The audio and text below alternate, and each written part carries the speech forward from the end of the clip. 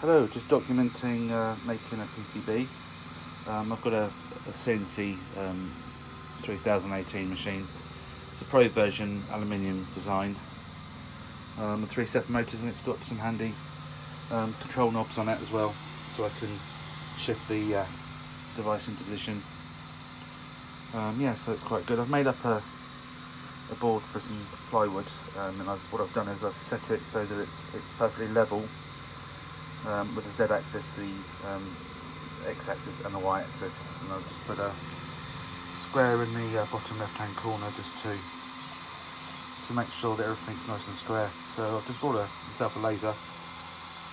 This one cost me about 80 quid, I think. Claims to be 20 watts. I think it's probably more like maybe 3 watts up to perhaps 5 watts optical power. Yeah, so what I've done is I've prepared a PCB with some paint prep pads. It's not a particularly high grit or low grit. It's sort of medium, but it's good enough to polish the PCB. And then I'll just go over it with a couple of times with some acrylic spray paint, let it dry. So at the moment I've got this on about 80% power at about 300 millimeters per minute, and it seems to be cutting the track quite nicely. I've set up a pass of 2 passes at 5% in FlatCAM, which just gives me a bit more space between the tracks and the copper core. As you can see that over there it's only done a single pass so far, and then the rest of it's all pretty much gone over this for the second pass.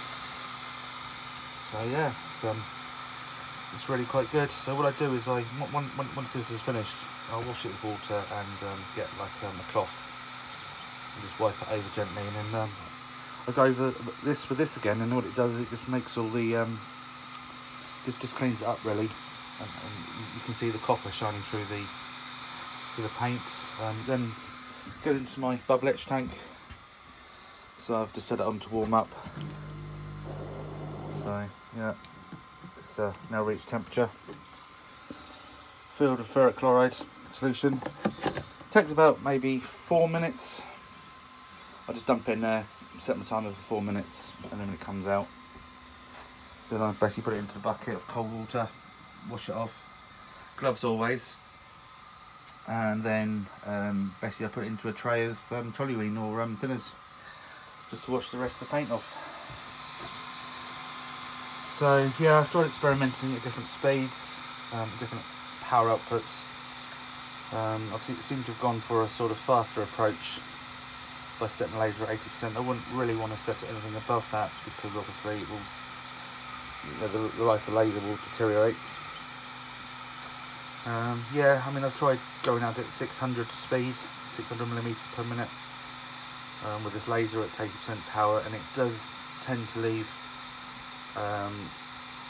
unburnt track, which is a bit of a nightmare to deal with when cleaning it up, because obviously you end up taking away some of the paint you don't really want to be taken off really.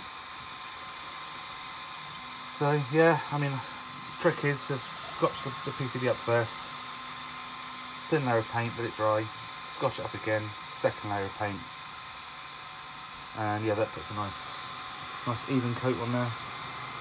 Matte black always. Yeah, so yeah, really nice. I think I've got one here that I can show you that I've done, and just to give you some idea. So that's generally what you get as a result.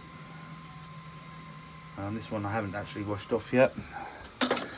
This one I have washed off, and as you see I've already started to.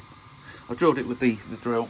We've got a motor, got the 60 watt motor, which I've connected to a relay, which is here, which is then fed from the output of the CNC machine.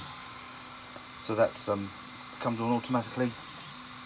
I tend to set it for 10,000 or 1,000 RPM actually, then tuner pro, and then I use the control knob to vary the speed. So yeah, had to use some wood filler to do the plywood because it kept on trying to rip up knots and things. So, but yeah, it's all nice and square and aligned. So yeah, I need to tidy up a bit.